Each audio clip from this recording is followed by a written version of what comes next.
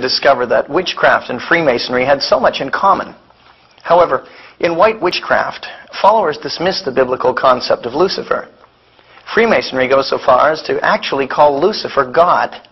In the words of Sovereign Pontiff of Universal Freemasonry, Albert Pike, yes, Lucifer is God, and unfortunately, Adonai, the Hebrew God of the Bible, is also God. And the true and pure philosophical religion is the belief in Lucifer, the equal of Adonai. But Lucifer, God of light and God of good, is struggling for humanity against Adonai, the God of darkness and evil. Listen to the words of 33rd degree Mason Manly P. Hall. When the Mason learns that the key to the warrior on the block is the proper application of the dynamo living power, he has learned the mystery of his craft. The seething energies of Lucifer are in his hands, and before he may step onward and upward, he must prove his ability to properly apply this energy. Of the literally millions of Masons worldwide, how many of them are actually aware of the true meaning of the Masonic symbols? The answer is very few. Since most Masons never go past the 3rd degree of the Blue Lodge, the rank of Master Mason, the vast majority of them never discover what they're involved in. And they never will discover what Freemasonry is all about, unless they venture into the higher levels of the Scottish Rite or the York Rite. In fact, they're not just ignorant, they're deliberately misled by their superiors in the lodge.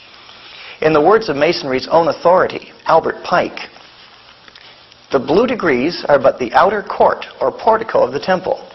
Part of the symbols are displayed there to the initiate, but he is intentionally misled by false interpretations.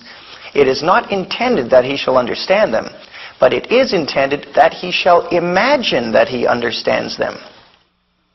Many Masons go through the first 3 degrees, become a Master Mason, and they just quit there, thinking that this is just a nice fraternal organization.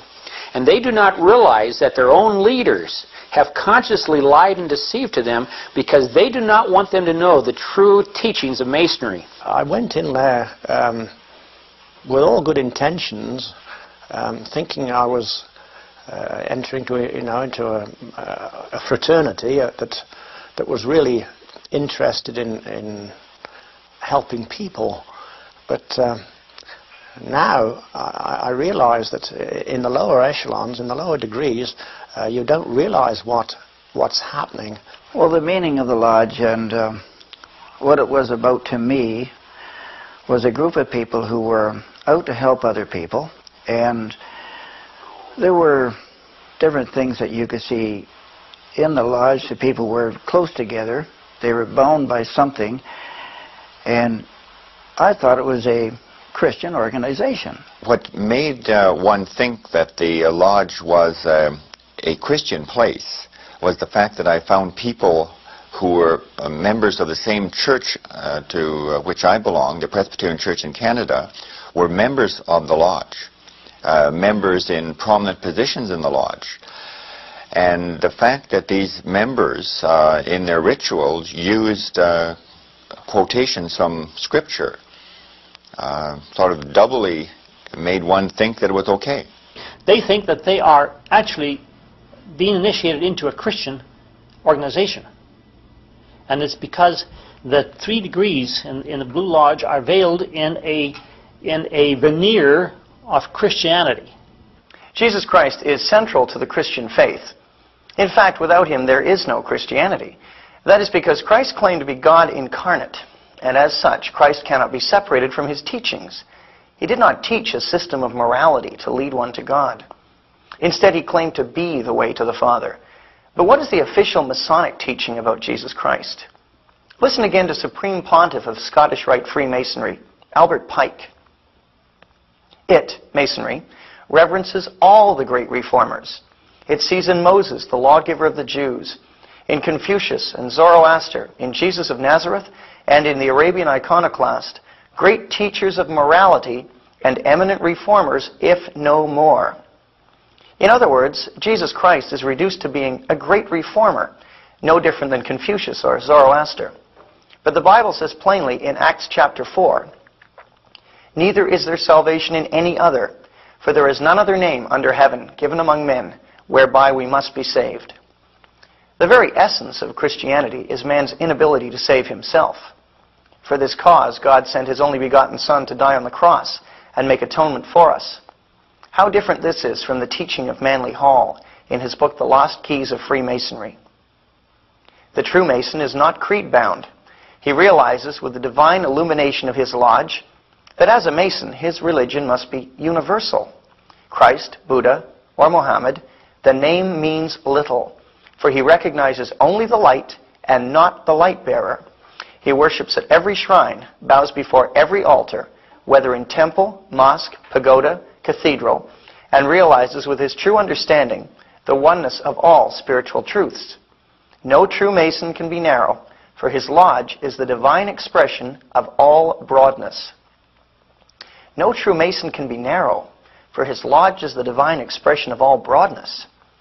An interesting statement, since in the Bible Jesus Christ says, "Broad is the way that leadeth to destruction, and many there be which go in thereat.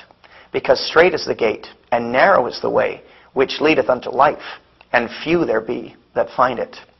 When Masons say that Jesus Christ is simply another great moral teacher, another great moral prophet, equal with Buddha. In fact, Masons teach, according to Albert Pike, that Buddha was the first great Masonic teacher.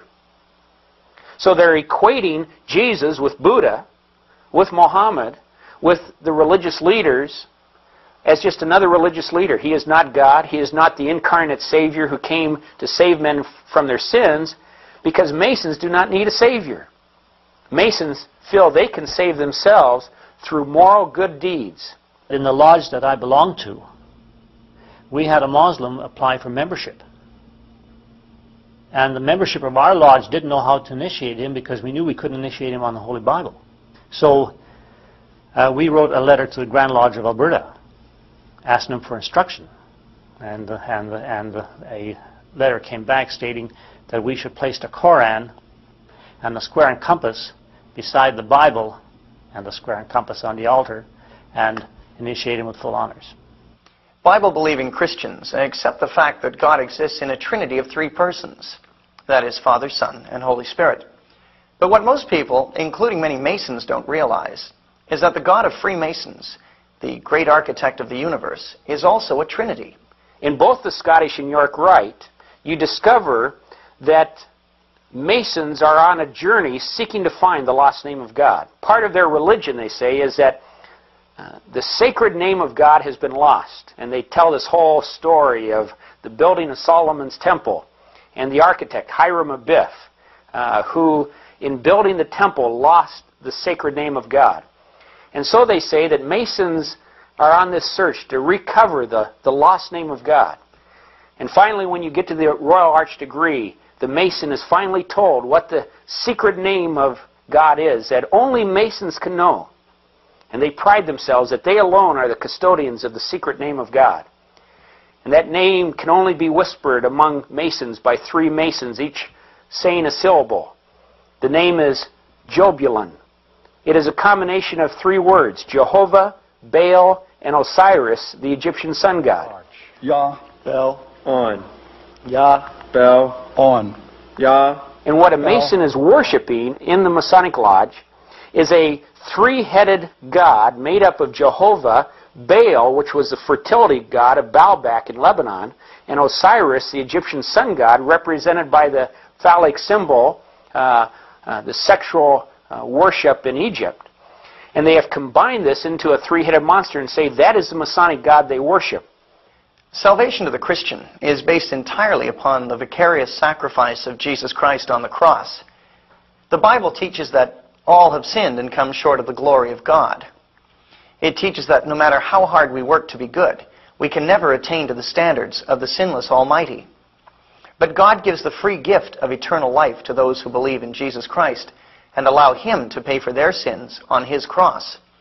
In the words of John 3:16, "For God so loved the world that He gave His only begotten Son, that whosoever believeth in Him should not perish, but have everlasting life." Salvation to the Mason is something entirely different. Masons are counting on their own good works, something that the Bible says cannot possibly save them. In fact, the Masonic Monitor teaches that God, the all-seeing eye, will reward men according